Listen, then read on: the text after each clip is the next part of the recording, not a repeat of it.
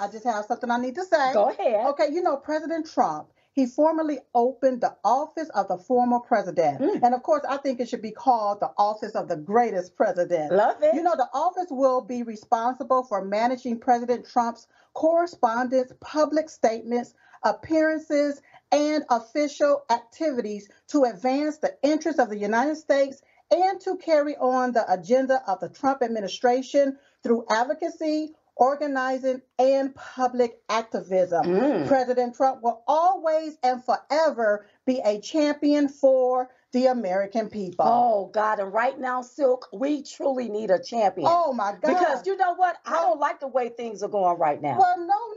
Especially if you have Biden's Build Back Better, it's starting to look more like Build Back Backwards. Yeah, things are going backwards. Yeah. Almost sort of reminds me of the Jim Crow days. But guess what? What? We didn't live through the Jim Crow era. No, we didn't. Mommy did, Daddy did, Grandma did, Grandpa did. Oh, and guess who else did? Who? Jim Crow Joe did. And Joe Biden did. That's how he know how to put this stuff in place That's right. to take us all the way all the way back. So when we talk about his Build Back Better plan, listen, he wants to undo President Trump's regulatory approval process, making it harder is what it's going to do business is what it's going to do. People won't be able to open up business because of more red tape and regulations put in place. Wow. He wants to halt the construction border wall, terminating the national emergency declaration used to fund it, He wants to undo President Trump enforcement within the United States. So that means illegal aliens can cross our borders and run rapid. So he wants to do President Trump's immigration enforcement. He wants to undo it. So, but listen to me. We have immigration laws and rules right here in this country. Yes, we do. What's wrong with enforcing our laws that's already on the book? He don't want to enforce the law. He don't want to follow the law. He want to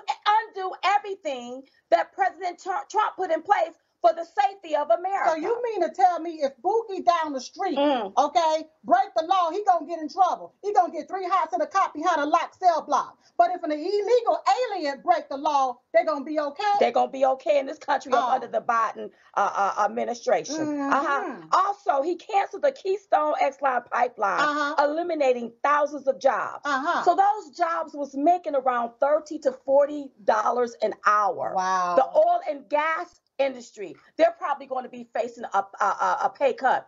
Remember, we became energy independent up under President Donald J. Trump. That's right. He rejoins the Paris Climate Accord, which will cost American taxpayers a lot of money, increase energy costs, and also this will cause America to lose millions of jobs. He rejoins the WHO. Why? Would you rejoin the WHO when the WHO did not tell us the full honest truth about the coronavirus? When you see what I'm saying, they were supposed to give us vital information. So you want to join this organization, pay them millions of dollars to mislead the United States? And this was the same WHO that threatened President Trump with more body bags. I remember that. We'll never forget that, okay? He wants to suspend President Trump executive orders that lowers the insulin and the EpiPens for people. So go ahead, Phil. So you mean he wants to raise the cost of insulin, something that the American people need to live. He wants that cost to be raised? He wants that cost to be raised. Within a matter of over a week's time, a loss of thousands of jobs, cost American billions in income. He's already killed women's sports. We are no longer going to be energy dependent. You know, he broke his own executive order because he put an executive order in place, girl, where in federal buildings you have to wear masks. He walks up in a federal building without a mask. You see what I'm talking about? We see he forgot. He stops the construction of the border wall. And listen, he puts a halt to deportation of illegals and so much more. Listen, but I want to tell you all this here. He also signed an executive order putting Harriet Tubman on the $20 bill.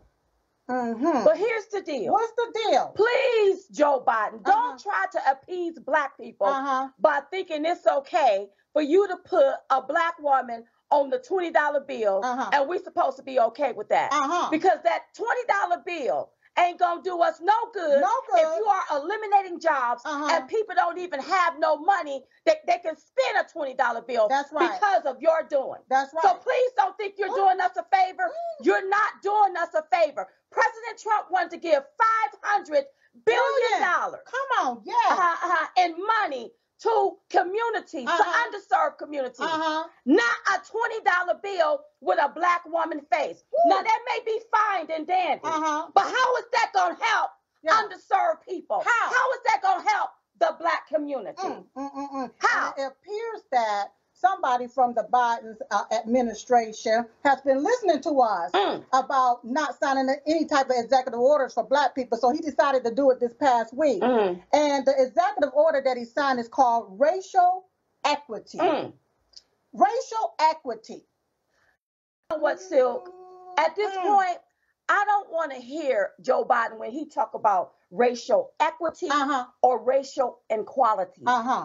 Until he can right his wrong for the crime bill he put in place, decimating the black community, until he can stand in front of the American people and apologize for referring to black people as predators on that Senate floor, until he can right his wrong. I don't want to hear nothing he has to say about equality. He needs to go find some equality. Not equality. Or some equity. Equity. And stop always thinking that black people need a hands out. If you cared about black people, there's no way you will create or write an executive order that will cause the people to abort more black babies. When you care about black